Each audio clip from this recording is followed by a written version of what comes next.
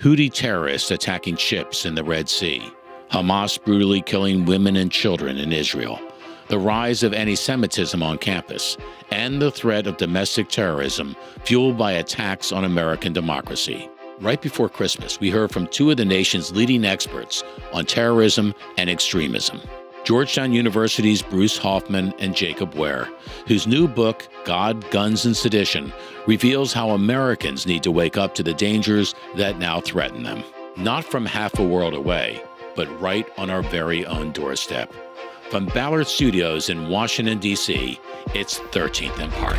We give you information, not a panic attack. I mean, look what's going on. I mean, my God.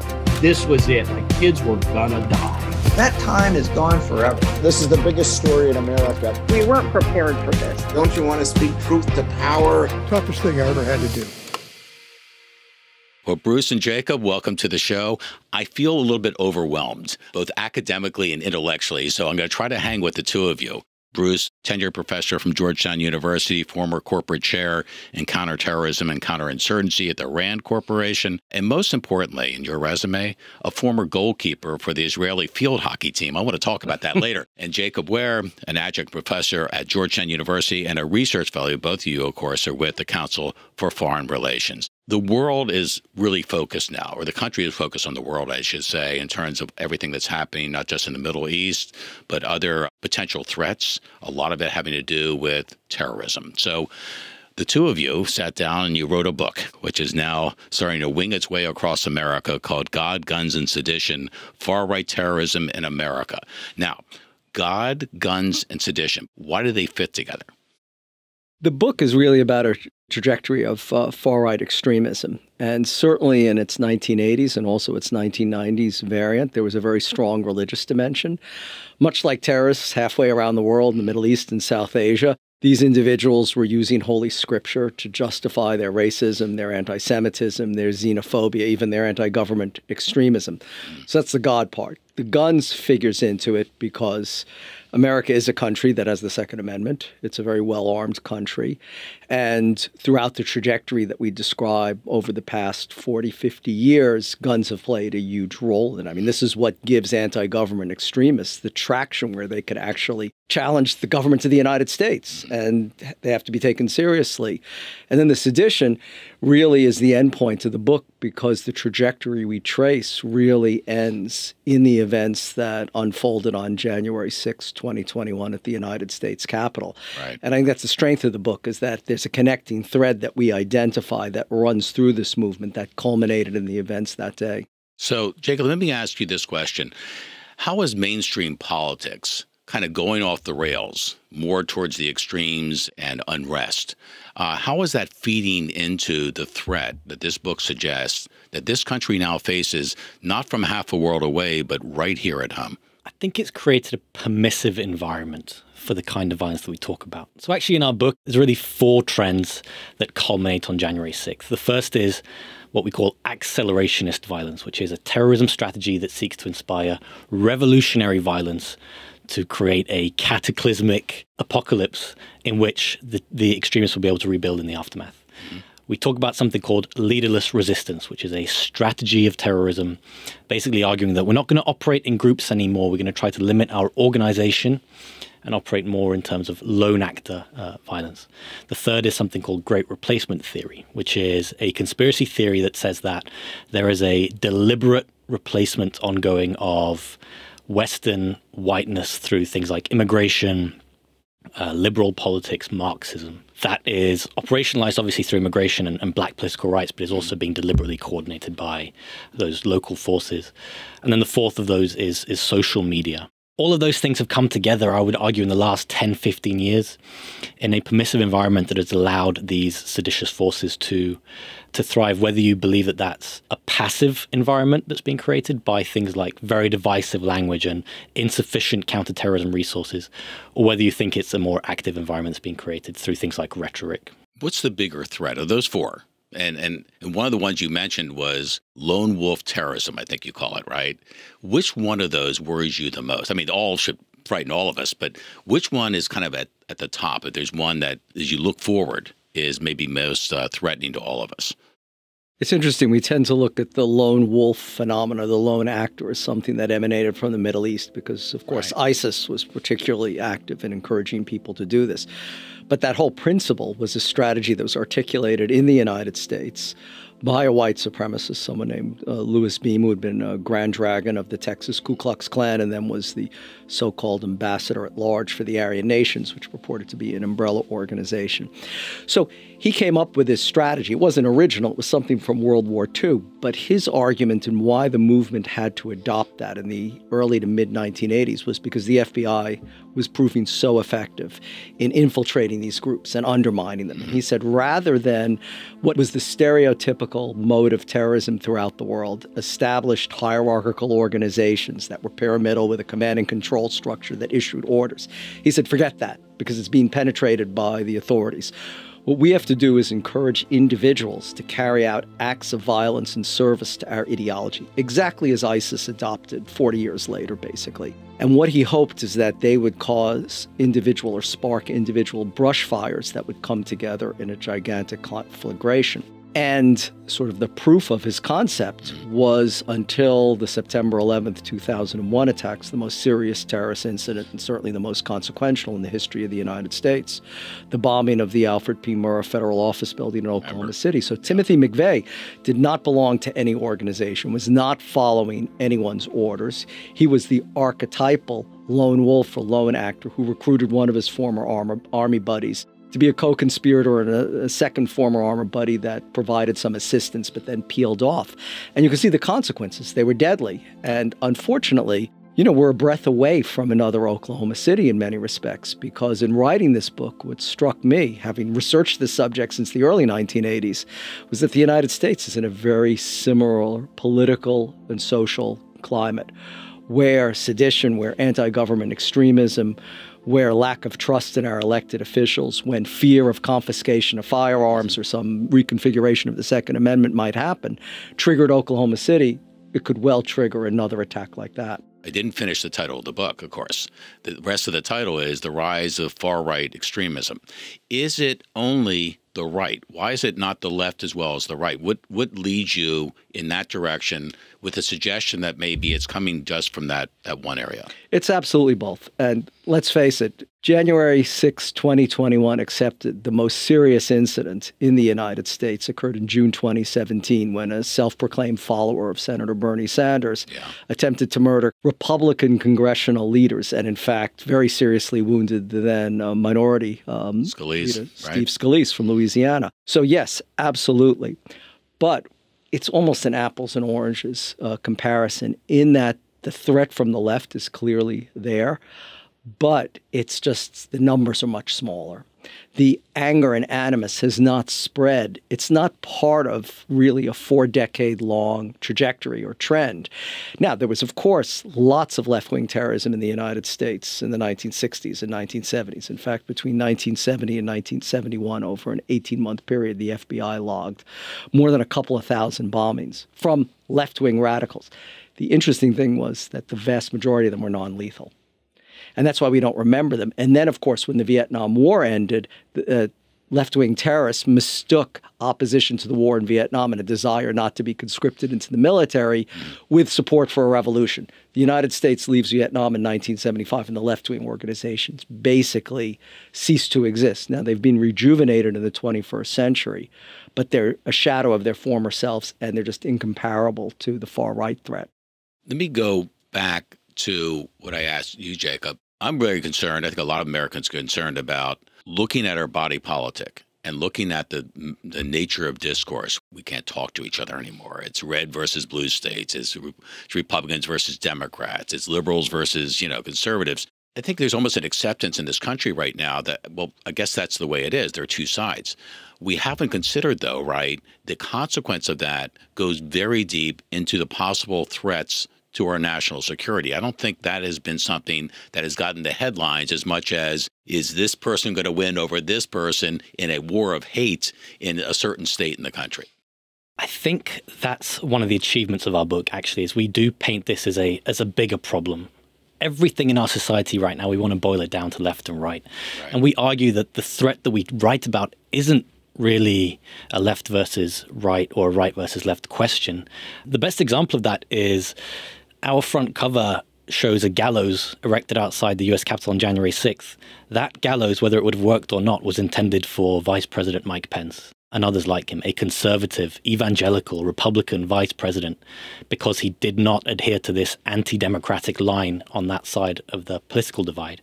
So this is not a question of the far right is coming out to get the left and minorities. It's a question of an anti-democratic, again, accelerationist movement that is going to burn down the liberal democratic state in the United States if we're not careful and more serious about it. So we have really pushed that this is something bigger than just a moment in our politics. It's something that transcends that. Let me ask you about the Hamas attack in particular. Was there anything different about that terrorist incident than other things you've studied over the course of time? Well, in fact, Jacob and I have written several articles about this. I think first and foremost was the fact that in the past it was very rare that you saw a terrorist organization that could carry out combined, coordinated, simultaneous acts from the air, from the sea, and on land. Al-Qaeda, the Tamil Tigers, could do one of each of those, and that was sufficiently unique. But to pull it all together, as Hamas did, and we know now that they were training for at least 2 years, 3 years, in fact, to pull this off, that to me was extremely important. That's the first thing. The second thing is they use swarming tactics, which is not something we're really used to seeing in terrorism, in other words. Multiple attacks, different platforms completely overwhelm the defenders, create chaos, completely throttle any emergency response. In those hours of vulnerability, they can unfortunately kill 1,200 people. So that's the second thing. And then the third thing is just the asymmetry we see in terrorism and warfare today, that Hamas is using commercially available, readily obtainable quadcopters that hobbyists use otherwise, kitting them out to drop hand grenades that takes out the cell phone towers and renders arguably one of the most sophisticated militaries and intelligence apparata in the world both deaf and blind, so that therefore that facilitates the swarming attack and then facilitated the coordinated assaults. Everything builds on something that happened before. So whatever Hamas is doing that is different, which is, and now I'm understanding more clearly from you, that's something that others can say, oh, well, we can use that too, and then they build that into their arsenal. That's got to be worrisome to everybody as well. Well, Adam, you've hit the nail on the head. This is, I think, the problem in counterterrorism for decades, is that terrorists are very good learners, and they learn from one another's, and they learn from their mistakes and from others' mistakes. And then they seek in the future to operationalize their success based on that learning curve. Jacob, I'm going to pick on you now. Talking about the reaction to Hamas's terrorist attack on Israel, the reaction on America's university and college campuses, which has been in the news of late, and I think has got everybody very concerned. We're going to play this clip, and we'll take it from there. At Tulane University's campus in New Orleans, Jewish students organized a unity rally. The scene, a far cry from what took place last week.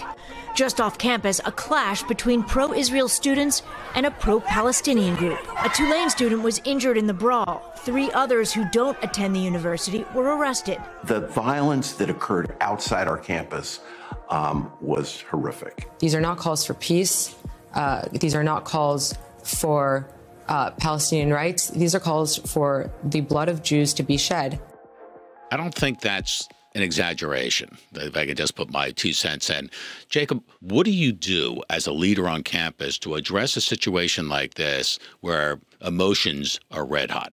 Adam, I'm just going to quickly say that I'm extremely fortunate in my career because I happen to work with one of the most prominent counterterrorism scholars in the world, who wrote a very prominent article in Time magazine precisely on that question. So I'm actually going to pivot that one back over to Dr. Hoffman and see if he has any thoughts, because this is exactly his specialty. By the way, Bruce, if he doesn't agree with what you're about to say, he's coming after it. So. But this is the great thing about our book, is that it's rare that you get to co-author a book with someone that's 42 years younger than you are. I mean, so you really get 2 perspectives. And again, we're talking about the next generation and how preserved, this is what Ronald Reagan said, that democracy can be lost within a generation. So this is the great thing about co-authoring a book, is that hopefully we can speak to the youth of America as well. I recently gave 2 lectures on college campuses, one in the Midwest and one in the Northeast, and I had to have armed police present at both of them. And they were required at both of them. I'm not saying what is going on our campuses is terrorism. That's not my point.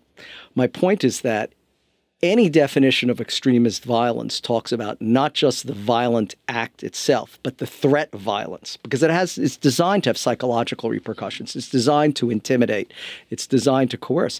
And this is why it's absolutely vital that things that do cross that line, that do harass, that do directly threaten people is not protected. I mean, it's harmful, and it has to be addressed as such. But if you have a student on campus with a placard saying "Death to the Jews," I mean, where do you draw the line, or can you draw a line on free speech that keeps people safe and feeling safe on campus? Well, you certainly can't prohibit it because it is protected speech, but presidents can take a stand and say that is completely unacceptable on our campus. And that's what we don't see as much of. It's basically a laissez-faire attitude that this stuff is abhorrent, it's criticized, but there's not a stand taken that this is outside the realm of the exchange of ideas that, after all, is the mission of universities and of higher education. But doesn't all this kind of lead into your very thesis in your book, which is if it feels like this is getting hotter and hotter and more extreme, the conversation in this case having to do with Hamas's attack on Israel and the response. If that's getting hot, that's just feeding into the threat of domestic terrorism, isn't it? You know, terrorism doesn't occur in a vacuum, so you're absolutely right. Contentious issues, even if they're polar opposite in what their aims and motivations are, even if their end state is very different, it creates a climate where terrorists of all stripes or political extremists can take advantage. They can seize on an environment to elbow themselves into the limelight and attract attention to themselves and their causes, when exactly as you describe, it's a very febrile climate. So, Jacob, if you accept this premise, and I totally buy into it, that there's an unintended consequence of all that's happening in the protests over this war. The unintended consequence, because I think the students out there, a lot of them, they're venting, right? They're getting it off their chest, right? But they're not considering what that is fostering, fomenting possibly in a bigger way. When the attack first happened in Israel, I was shocked and I was really surprised because I felt it was a grave strategic miscalculation on the part of the terrorist group. I felt we were in a moment of kind of unprecedented global support for the Palestinian cause, and killing that many people in such a public and barbaric way was sure to limit that support. But I think the end goal here is we need to get back to a place where we value each other as human beings again, and we have much more in common than that tears us apart. And the main problem with that is, I'll give you an insight into the book writing process of our book, is we wrote this draft and we felt very comfortable with it and we submitted it for reviews. And one of the things that people commented on during the review process was our first recommendation was we need to return to a place of civility. And people said, sure, but that's not going to happen. Right. Anytime soon. Right. So we really do face kind of enormous headwinds in that regard. And I think everything else in society, domestic terrorism is one element of what's happening right now, but everything else I think comes from this idea of we no longer trust ourselves to have these conversations with people. We no longer want to be tested on difficult questions, and that makes everything very difficult. In an article that you co-wrote, both of you, you wrote in part, the greatest threat to the United States now comes from within its own borders, and the uncertainty of when and where the next serious act of politically motivated domestic violence will occur, and against whom and what its continued trajectory will bring, is the preeminent unknown unknown. Now, that's one that will keep me up at night. Well, the known knowns is that there are still people who believe that the 2020 election was stolen, and they've already made up their mind that it's likely, depending on the outcome of the 2024 election, it could be stolen. So the big question is, having failed to overthrow the government on January 6, 2021, whether these extremists don't have another go at it. And as we were just discussing, whether it's terrorists, whether it's political extremists, the most effective learn from one another and learn from their mistakes. So therefore, I think it's entirely prudent that we be prepared for political violence in this country. The stakes are much greater in 2024 than they were in 2020. 100 police officers were injured on January 6th. Right. Some died, in fact. Will it be worse the next time out? I think another important lesson there, Bruce, is that my understanding of January 6th, not in terms of what happened in 2021, but in terms of historically, is it's actually a relatively symbolic day Nothing really changes on that day, but it provided an opportunity, and these extremists, they had momentum. My big concerns about 2024 is we've got a full year of political events that are going to be now pretty hotly contested, from primaries to conventions to the voting, of course, and vote counting, to the former president's court dates. There are a lot of possible moments where if there is intent to commit violence and there's capabilities to commit violence, there's going to be a lot of opportunities. And I think one of the big lessons is don't think that just because something's a symbolic day, that nothing's going to happen. Are we becoming numb to the words terrorism and extremism? I mean, it's used so often and so many ways now. Is there a possible kind of white noise effect that could settle in here where we're not as vigilant and taking as seriously these kinds of threats to the country we love? I disagree. I think the problem is we don't use the word enough, that we shy away from using it to describe things. I mean, seditious conspiracy. Nearly 24 persons were convicted. One of the toughest charges to prove in United States courts. That's terrorism, basically. Seditious conspiracy is the violent overthrow of the United States government, which to me is inimical in a democracy. Right? We elect. We have orderly transfers of power. So I don't think we call this violence what it is.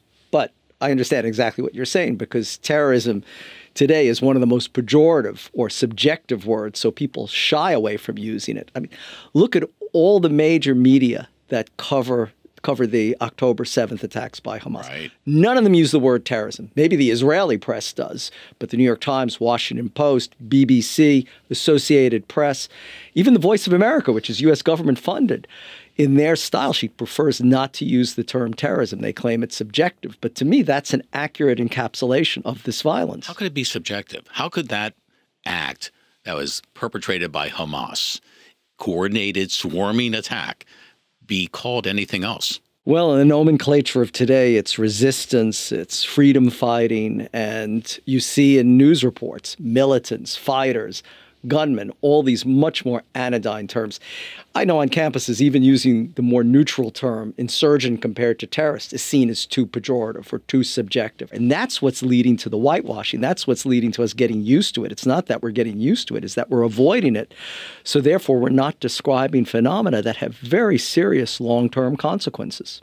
I think one of the accomplishments of our book is we actually weave kind of a thread through a lot of incidents in American history that I think people will remember, but perhaps haven't contextualized in this way. So obviously, Oklahoma City and the Olympic Park bombing, I think people understand that as terrorism. But going through a shooting in a Sikh temple in Oak Creek, Wisconsin, Charleston shooting at the Mother Emanuel Church, Charlottesville, Pittsburgh, Poway, El Paso, Buffalo, these incidents are all part of the same trajectory. And when you kind of take a broader look and you go, wow, these acts of violence are all inspired by the same few threads that I went over before, it's really hard to reach the end of that and go, yeah, that doesn't sound like terrorism. Terrorism is political violence perpetrated for psychological fear at civilians by non-state actors.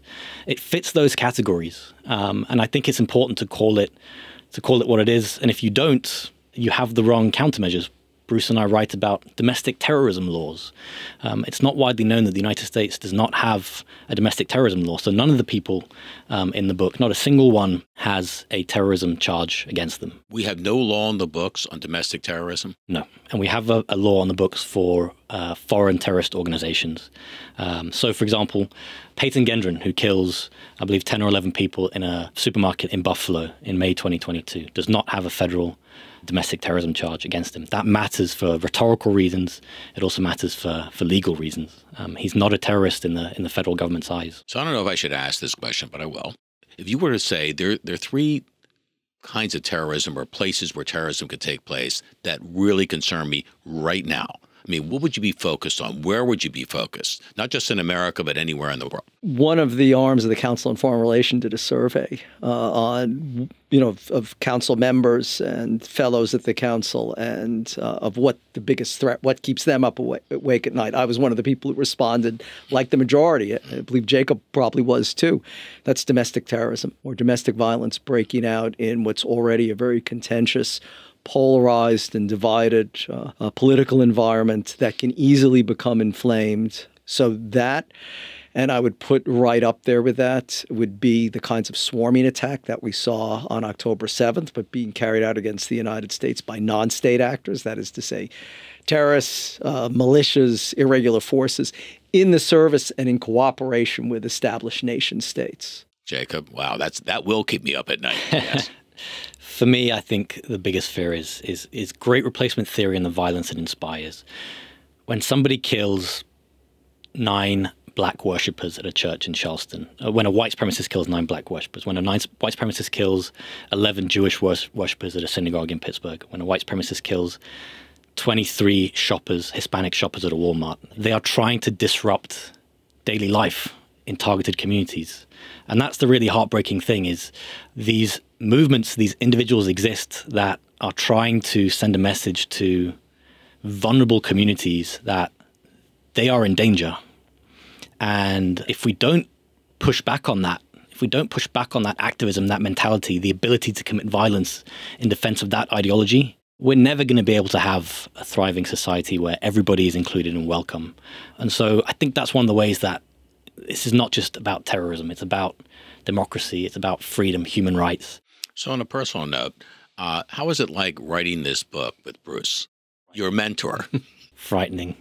I've said it multiple times. It's been surreal. And one of these days, he's going to realize that he's crazy and I'm not worthy, but I'm still just trying to hide that fact. So just taking it day by day, Adam. So Bruce, how did the kid do?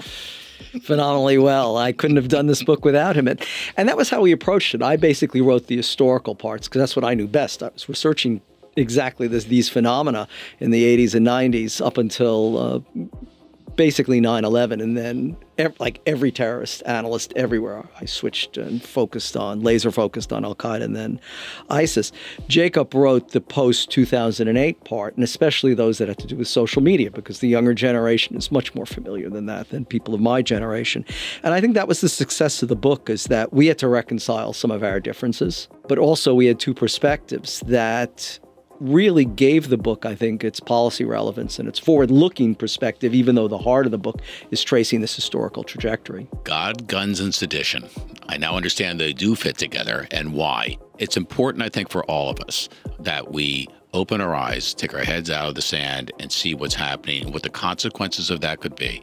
We really applaud both of you for not just the courage to write this, but the foresight, because if we don't learn from what has happened and what is happening, we can't possibly learn and be prepared for what's ahead. Thanks for joining us on the show. Good luck with the book tour. Everyone needs to read this, even though, again, I warn, it will keep you up at night. Best of luck. Thank you so much. Thank you.